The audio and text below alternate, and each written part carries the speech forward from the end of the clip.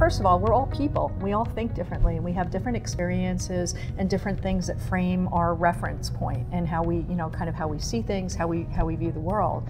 So if you just ask people, is taking a pencil from your company, just accidentally putting in your pocket and walking out, a bad thing?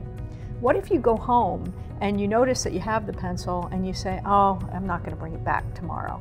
Then you just took something that is a company asset. And I know it sounds very, very small. We all rationalize that's not a big deal because it's just a pencil. If I was taking a box of pencils every week and taking them home because I had a side business and I was, too cheap to go to Office Depot or too lazy to go to Office Depot, then you'd start thinking that maybe I'm doing something wrong. The reality is that we all have such different experiences, and when you deal with an organization with 10, 15, 20,000 people, 60, hundreds, thousands of people, that's how much variability you have in the risk. So you can't just tell people to do the right thing and expect them all to behave the same way, because doing the right thing means different things to different people. And I think too, with the recession recently, that people were able to rationalize a lot of things that they wouldn't have in the past. And these unshareable pressures are really important for an organization to really understand.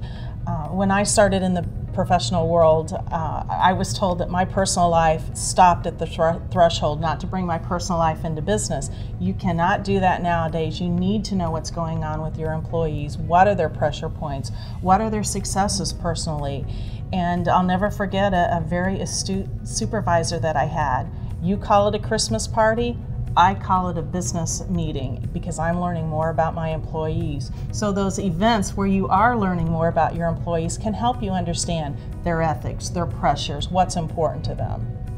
And I think taking the time to understand as a leader, how are you pressuring people in different ways? Mm-hmm. And it's not always those direct dollars or whatever it might be. It's the things that you say and the things that you do that impact folks in different ways. And it's how folks perceive those actions that I think ultimately impact their behaviors. It's interesting. I had a situation, a case once, where a very ethical CFO, completely ethical CFO, they were having some trouble with, kind of results for a quarter and really needed all of the divisions to kind of tighten their belt buckle for a bit, and personally called up all of the divisional CFOs and said, I need you to do whatever you can in order to make this quarter. I need you to just pull out all stops and do whatever you can. The intent was really for people to watch what they were spending, make good decisions. And there was one person who heard it a little differently. And then all of a sudden it became financial statement fraud. It became, I'm going to cook the books because it's only temporary. It's just for this period of time. I'll fix it next quarter. It became the rationalization. The CFO personally asked me to do it. And when that CFO realized that that was the behavior, they were mortified. That was not their intent. So we have to be really, really careful about how leaders talk to the organization, what kind of messages they send, because a lot of times what their intent isn't kind of how that translates to the rank and file, and you have to be aware of the implications of that.